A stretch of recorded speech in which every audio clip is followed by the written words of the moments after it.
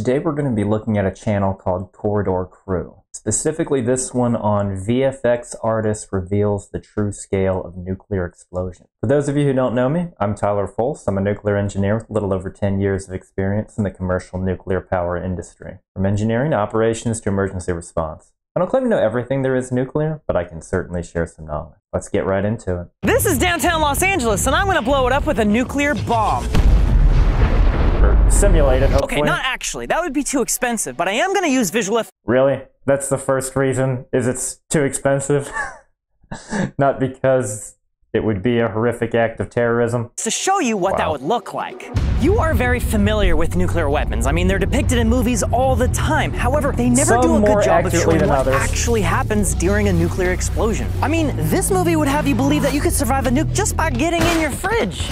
That one is infamously bad, though the one he showed earlier from Terminator 2 is actually pretty good. How the Force works? Even when we look at real test footage, it's still difficult to truly understand the power that's on display. They're always in desolate, remote locations with nothing nearby to visually compare their size to. At least this test in the ocean had battleships for scale. On their own, it's just really hard to grasp the true magnitude of these explosions. A crazy test. Take a look at this shot. If you saw the movie Oppenheimer, then you're already familiar with the first test of a nuclear bomb, Trinity. Sure, it seems powerful, but it's not until I put the 900-foot tall Eiffel Tower next to it that you can begin to grasp its true scale. Now, imagine instead of blowing up this bomb in the desert, it actually blew up in downtown Los Angeles. Well, you don't have to imagine Someone doesn't like LA. 5, 4, 3, 2, 1. Oh, trust, we'll come back to this in a moment, so stay tuned. That's pretty cool. I just wanted to give you some context first, because let's be honest, this is kind of weird. It's hard for me to make a video in my upbeat tone about weapons of mass destruction, so I'm going to focus on the science behind the explosion itself, because that is truly mind-blowing. Let's see how accurate this is. Explosions are actually pretty simple. They're just huge releases of energy over a short amount of time. Now, the vast majority of explosions are the result of chemical reactions, such as the gunpowder that fires bullets, or military explosives that use TNT. 'Cause I'm TNT, I'm dynamite, TNT. That's actually not a bad explanation. It's fairly simple, and yeah, that's really all it is. And I'll win that fight! Okay, quick clarification about TNT and dynamite, because a lot of people seem to think that they're the same thing, but they're not. Dynamite is solidified nitroglycerin, which is very unstable and dangerous. This is not the way you transport nitro. On the other hand, TNT, or trinitrotoluene, is so safe and shock resistant that it took 30 years for people to even figure out that it could explode. People used to use it to, like, dye their clothes yellow. I'm not kidding. These days, however, TNT is one of the most commonly used explosive chemicals in the world, used for everything from geological surveys to hand grenades. Did you know that hand grenades just have TNT inside of them? Because I didn't. I mean, I do now. I do too. Nuclear bombs, however, just hit different. In movies, you can always tell it's a nuke because there's a mushroom cloud. It's a very distinctive shape. However, this shape isn't actually exclusive to nukes. Mushroom clouds occur from any sufficiently large explosion. It's just how thermals work in the air. In fact, it's really just buoyancy in the air. It's the same principle as to why boats float, as to why the cloud leaves that kind of shape, if it's sufficiently large. First documented example of a mushroom cloud is from the 1700s. So how do nukes hit different? Instead of a chemical reaction, it is a nuclear reaction. And thanks to this dude who had special relatives, we have the equation E equals mc squared, which basically just means that energy is the same thing as mass. Stuff can be converted into pure energy, and pure energy can be converted back into stuff. So in a nuclear explosion, stuff like uranium ascends beyond its three-dimensional form to become pure energy. Kind of. Really, you're not talking about full annihilation of uranium. That would be like a matter-antimatter annihilation event. So here we're just talking about fission. A neutron splits uranium, and then there's excess energy from that, which is where it comes from. But the uranium isn't gone. It gets turned into fission products and additional neutrons. So I guess a better way would be delta MC squared rather than straight up MC squared for this particular reaction. It is a lot of energy. Yeah, so notice that little c squared from the equation? That stands for the speed of light times the speed of light. So it's a big number. Energy is actually equal to the mass of something times 90 quadrillion. You don't need a lot of mass to equal a lot of energy. For example, a single drop of water has a mass of 0.05 grams. It's a tiny, minuscule amount of water, but even converting just this much mass into energy would yield an explosion as large as the one we saw in Beirut in 2020. Now that's assuming you can convert all of that energy. That's its rest energy, if you will. This tragic accident was one of the most powerful non-nuclear blasts in history. It had enough concussive force to shake the entire country of Lebanon, and yet it... I remember hearing about this, and I remember a lot of people asking me if it was a nuke because it was because it kind of looked like one, but with the mushroom cloud and everything. Still only a 20th the size of the Trinity test. While the Beirut explosion was caused by a warehouse full of ammonium nitrate, Trinity was fueled by a core of plutonium just the size of a bowling ball. Nukes release so much energy that a new unit of measurement had to be formed. 2 months before Oppenheimer detonated the gadget, they blew up 100 tons of TNT, or 0.1 kilotons. This explosion was literally humanity making a big mark in the earth and going, yep, that's my measuring stick now. And they actually created several new units. You've probably heard of kilotons and megatons, but there's also a shake. Because these nuclear reactions happen so fast, a shake is 10 nanoseconds, or 10 to the minus 8 seconds. So faster than most electronics can pick things up. And by the time you see the explosion, by the time the light travels to your eyeballs, the reaction was ancient history. Another unit is the barn, which is 10 to the minus 24th meters squared, and that has to do with the probability of causing fission in uranium, or really it's just a probability number. 10 to the minus 24 is an absurdly small number, but we're talking about meters squared, and this is incident per atom. You can fit a lot of atoms in a square meter. So you're playing a very low probability game sextillions of times. Just a few barns, you play it enough, it's gonna happen. This is how physicists were able to figure out that the size of the Trinity explosion was the equivalent of 21,000 tons of TNT, or 21 kilotons. But here's something crazy. In 2021, they actually reanalyzed the data and determined that the actual yield of this explosion was 25 kilotons. So, yeah, as if that distinction even matters when you're blowing up a city. Well, it actually does, because some cities are a lot more sprawling, for one, but also it's interesting because it was so new that measuring might not have been as precise, and to the point where margin of error could be on the order of a few kilotons, which, like you said, 1 kiloton is a lot. It's the equivalent of a sizable bomb in and of itself. Speaking of which... 5, 4, 3, 2, 1.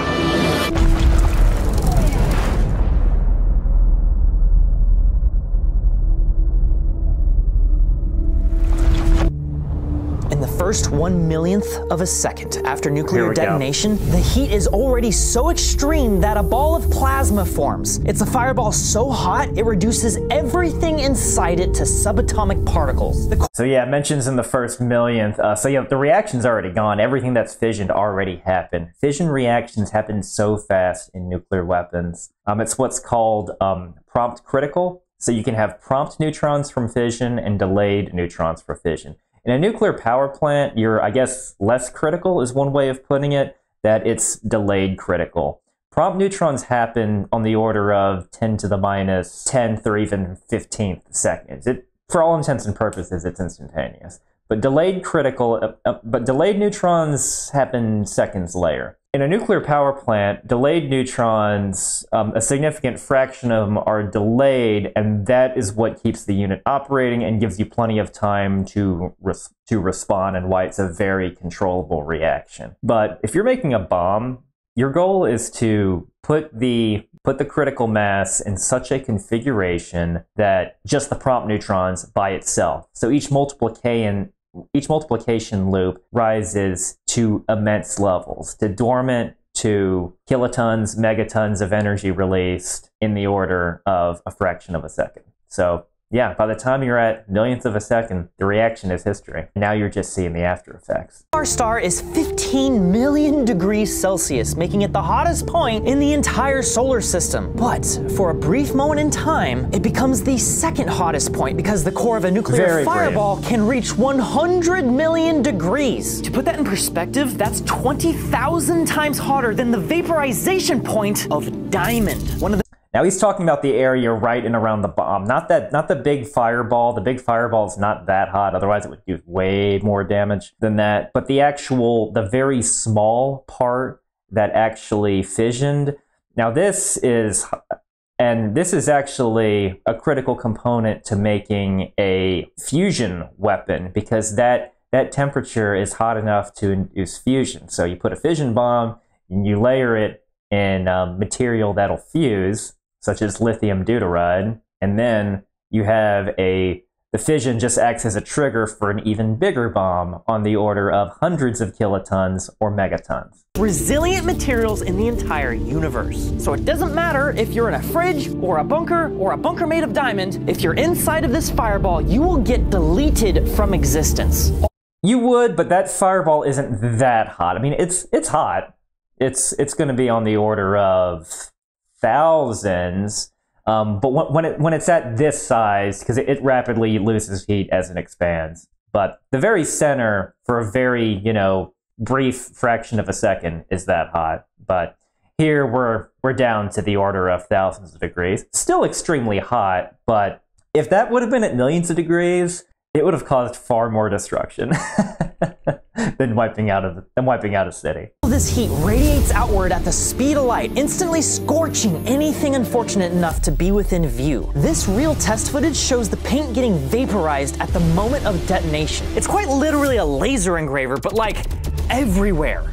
And that is a key point. The thermal pulse, which travels outward, is going to burn everything if you happen to be within that third-degree burns, and that is before the shock wave hits you. That's an important point to bring up, that travels at light speed, but the rest of it is going to be merely supersonic. Anything combustible immediately ignites on fire, including everything within a mile of this explosion. All the people within a mile and a half would receive third-degree burns. It's a burn so bad you don't even feel it. Looking at this test footage, what I find fascinating is that it's not actually windy. What we're seeing is the heat of the nuke pushing the smoke away like it's the solar wind or something. Yeah. It's just that intense. The real wind and the most devastation is still to come. The shockwave is a sphere of high-pressure air that expands outward faster than the speed of sound. In fact, this shockwave is so powerful it levels up into something even deadlier. When it hits the ground, it reflects back up to recombine with itself, forming what's called a Mach stem.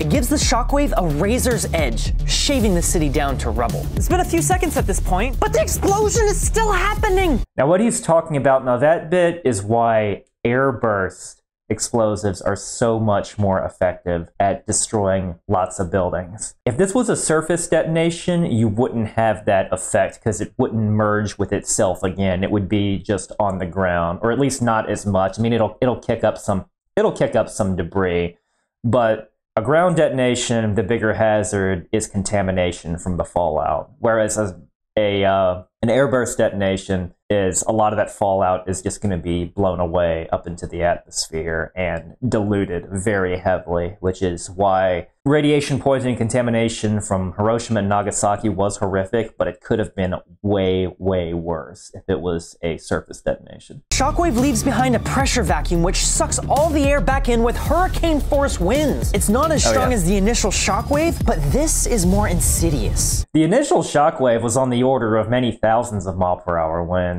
but this is comparatively smaller, but yeah. The air rushes back into the city. It delivers fresh oxygen to all the fire. The rushing air feeds the flames, which create fire tornadoes that swell to hundreds of feet high. This terrifying reality. That Okay, I mean, I guess it's possible if you hit like an oil refinery with this or something where there's a lot of flammable material there, but a lot of that kind of depends on what's going on in the target. You probably referenced Hiroshima and Nagasaki as an example. Those cities were quite flammable.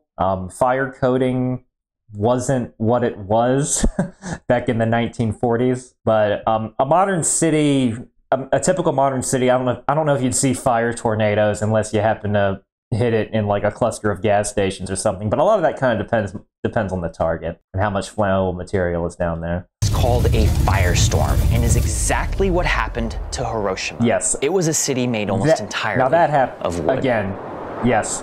That's the key point. The city was made mostly out of wood. Explosion so that we can separate the physics of nukes from the lives they've taken. But I don't think I can do that. Separating the science from the deaths, it's impossible. Nukes are not fun.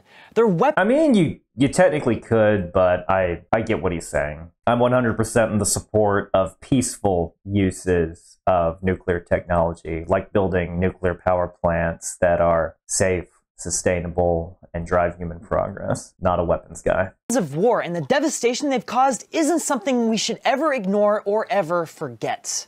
Especially because this one was a small nuke.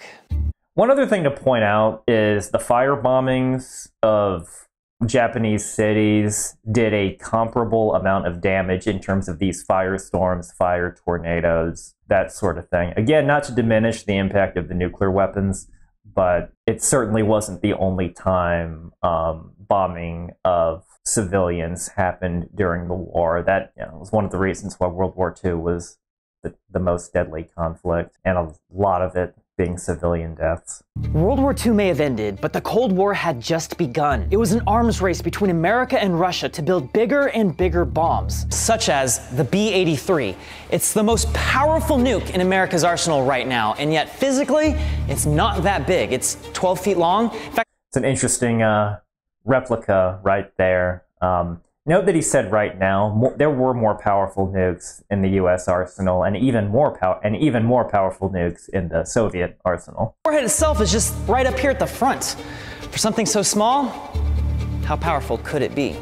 1,200 kilotons. Yeah, this is a megaton bomb. I'm using a tool called Nuke Maps. If you just Google search Nuke Maps, I've used this tool just before. Plug in the warhead yield of your choice, whether or not it's detonating on the surface or if it's an airburst, and then you just hit detonate.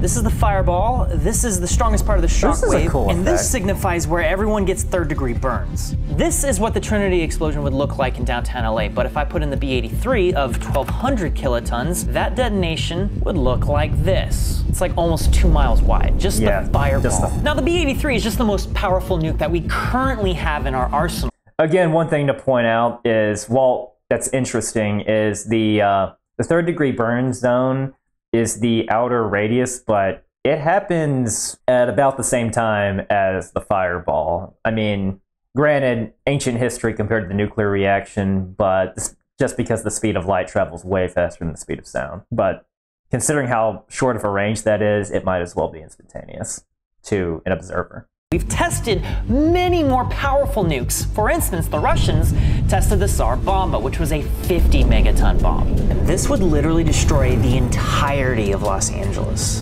Now that, clearly a propaganda weapon, and it was huge. It would be very easy to intercept because at least at the time in the 1960s, no missile could carry it. That bomb couldn't even fit in the bomb bay. So this is a big, juicy radar cross-section for interceptors, and they only had one of those, and again, it was for propaganda purposes. So while this is impressive, you'd never see something like this used at scale in a nuclear war. I just turned on the casualties.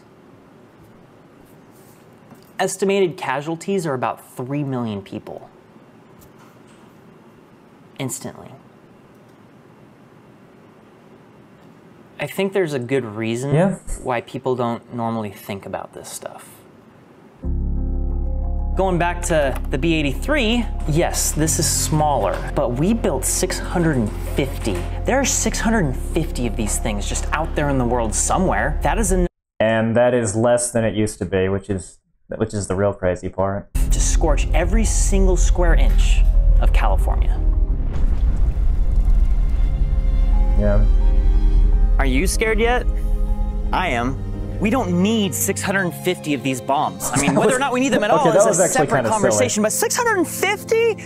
I think we can all agree that is too many. Mutually assured destruction is still assured destruction, but thankfully there is hope. Both the US and Russia have reduced their nuclear stockpile by 50,000 warheads since the height of the Cold War. Think about that for a moment. Two nations with a history of animosity and distrust were able to set aside their fear of each other and put most of their weapons down. When I see that, I don't see a species trying to destroy themselves. I see a species with a reason to save themselves. And that gives me hope. We need more of that for the safety of us all. But thanks for watching. It was a pretty good illustration things, and actually pretty good for someone who's not a subject matter expert. That was I like it when they show those visualizations like that. It really kind of puts things more in perspective, and it was really cool seeing those animations. Thank you very much for watching. I'll see you next time.